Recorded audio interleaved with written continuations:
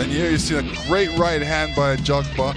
Wasn't really throwing too many. He was more focused on more inside fighting. This is where Mares came over with his looping right hands and caught Ajagba.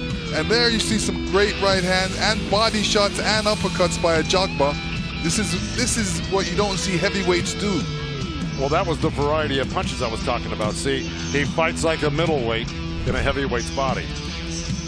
Look at the total punches landed and thrown. Ajagba threw 877, landing 22%. Demirezen 564, landing 26% over 10 rounds. Time for the decision. To the ring, Jimmy Lennon Jr. Ladies and gentlemen, after 10 rounds of action, the judges are in agreement. We have a unanimous decision. Here are the score totals. Judge at ringside, Steve Weisfeld, sees the bout 97-93. Judges Adelaide Bird and John McKay score the bout 99-91. All three in favor of the winner, and still undefeated, the one and only Efe Ajagba.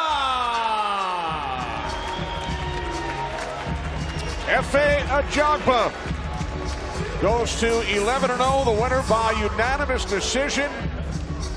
Ali Eren Demirezen suffers the first defeat of his professional career.